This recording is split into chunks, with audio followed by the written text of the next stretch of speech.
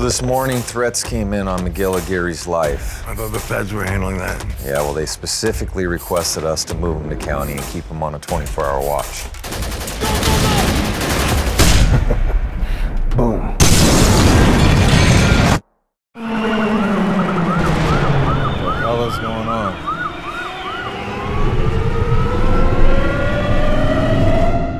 What's happening? All right, we got 2 riot guns. 5 blocks, extra clip. There's some tear gas, some knives. And every co-ed's favorite, pepper spray. So is this all we got? This is a jailhouse, not a police armory. We just gotta make sure every shot counts. You seen these things before?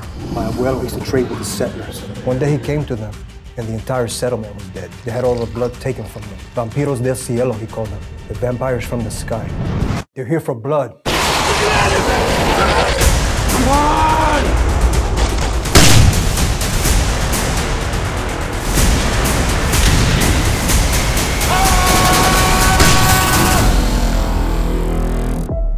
I think it's funny. People are dying out there, understand?